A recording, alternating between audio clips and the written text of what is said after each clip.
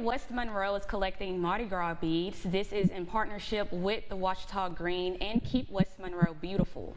Beads will be collected through February the 16th. Beads will be used by Blue Star Mothers of Louisiana, NELA Chapter 6, to send to soldiers overseas.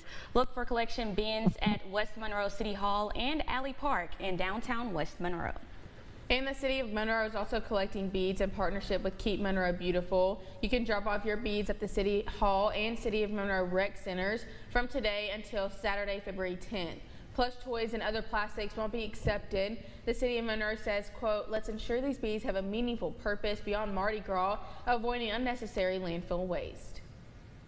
And in local